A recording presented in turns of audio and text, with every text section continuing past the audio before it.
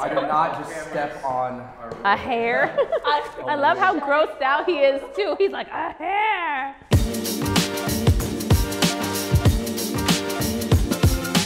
What's going on, everybody? Welcome to a special episode of Life of a Sneakerhead. I brought you guys on today because I know you guys are working in the sneaker industry in New York, which is like the epicenter of sneakers. This is where sneaker culture comes from. So I guess I want to talk with you guys about your experiences being a female sneakerhead in the industry. Real quick, just to let you guys know that we are selling stuff on the low for charity. All donations going to Seattle Music Partners, because shout out to Raph, he was always so much into music, an encouraging and inspiring guy. Thank you. All right, so you gotta download the Bump app right now and follow the Bump account because they are having a special drop of 20 of the rarest Supreme items today at 11 a.m. Pacific. It's gonna be crazy. Here are just some pics of what they're selling. Crazy rare stuff. You don't wanna miss this. Check out the Bump account. The items that we are selling: opening ceremony varsity leather jacket for $120. What? It's the one that Super Duper Kyle was wearing. What size is that? It's a male large, so if you want to wear the oversized I'll take it. black cement 3s, they are worn, but in very good condition for $120. Yo, Classic. That's a pretty poppin' price. Right? Yeah. Okay, so I got these Adidas James Harden Pencil Academy shoes, the ones that we helped judge in the Pencil Academy series. Snap! Oh, So it was cool, but I did wear them. I'm gonna sell them for $40 on the Bump app. Yo, that's a Crazy. steal. Crazy That is a steal, my guy. Pippin 2s, white varsity red. One of my favorite shoes of all time, but I gotta let them go. $50. Yo. Clean. Full grain leather. Penny 2s in the white, $35. Kyrie 4s in size 10. I wore them though, I hooped in them. $25. Flight Club shorts, and I wore them clean though. Yeah, I'm like, did you watch that? $15. And then a brand that we all like, Ame shirt, long sleeve, $15. Size? All the proceeds from those sales are going to charity, Seattle Music Partners, in memory of Rafael Batista. Shout out to Raph. So I currently do marketing strategy for Foot Locker, previously worked in finance. And I used to head up marketing over at everyone's favorite consignment shop, Flight Club. I help with all the storytelling for Ciroc, his newest product, VS, and I have my own women's sneaker fashion blog called For the Kick of It, all about that women empowerment in the sneaker world. I can tell you from knowing guys that are into sneakers, a lot of them judge girls like, oh, they don't know as much, or Right. like, how can you guys be really into it? Or for some reason, they're salty. I've been fortunate enough where I haven't had anyone necessarily be salty to me. I think it all— In person.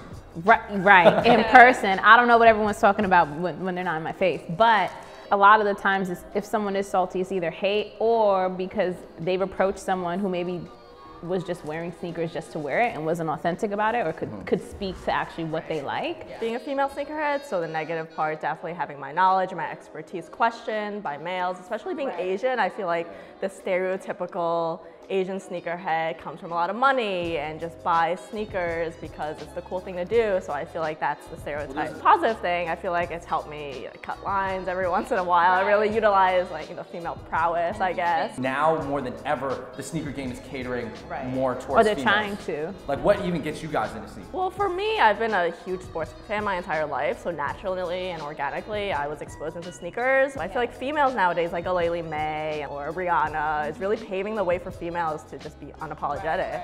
There wasn't one thing that necessarily brought me into it. You know, being born and raised in a place like Queens, New York, it was natural to be in sneakers. It was natural to have this, what they're now calling like athleisure and stuff.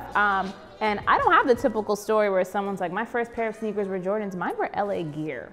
Going back real quick to your point where you were like, being an Asian girl, sometimes you get judged harder even, or you get questioned more because your Asian face, and I go through the same thing of having an Asian face and it not representing the culture. Right, where you're from New York, you're what, Guyanese? Yeah, but even that catches people off by surprise because, I mean, when people first see me, they know Guyanese, but they're also gonna think like Indian, right? Which is not also known to be a sneakerhead culture. Right, so if anything, for the most part, my reaction ends up being a little bit different because people are like, huh, you're into sneakers? What would you say outside of work? You know, you work at Foot Locker, corporate, right? Yes. Are you still involved in all the sneaker stuff that's going on in the city? Are you involved? Obviously you blog, a misconception of corporate world is that they don't understand culture, they don't understand the kids and the audience, and I think it's important for me to stay connected to my friends and the culture and streetwear to really be the liaison between corporate and out here in these streets. Some of these brands are so out of touch because they're not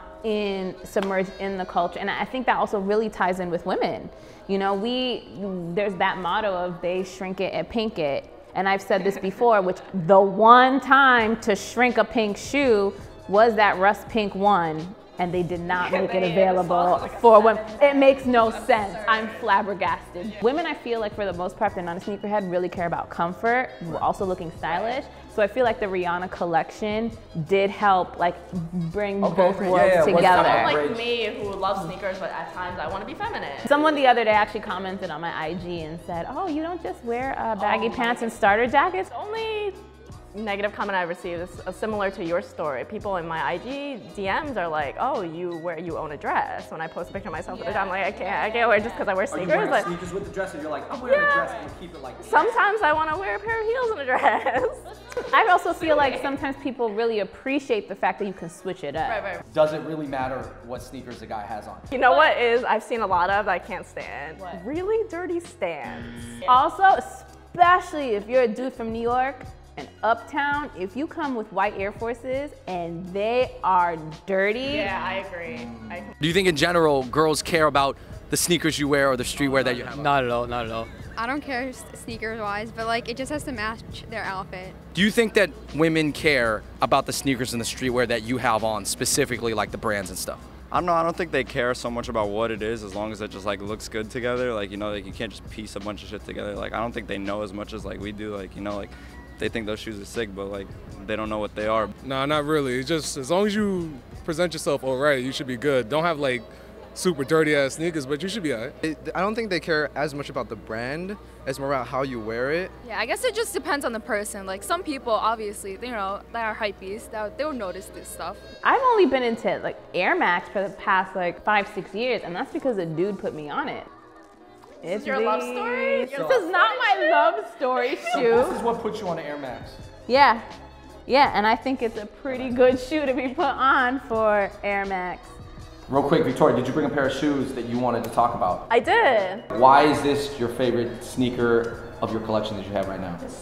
Favorite shoes are the Nike acronym Prestos because I love Errol Hugh and what he has done for, I guess, Asians in streetwear and really paved the way. He's a great designer, and I love the whole utilitarian tech trend.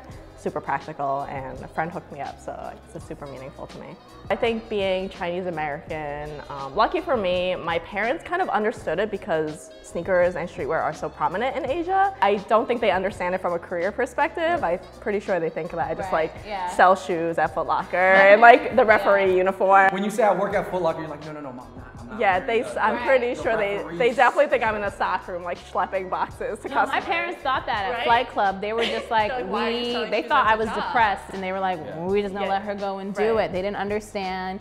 Even my previous jobs before that, when I was working for the Marley family, they honestly don't really understand the concept of like marketing, public relations. So I have to kind of dumb it down. I'm just like, I work for a big sneaker store. I work for Diddy. All right, everybody, that wraps up our video on female sneakerheads. Thank you so much to Victoria and ALISSA for being here. Thank you. It was a really good conversation. Hopefully it was informative for a lot of people, inspiring.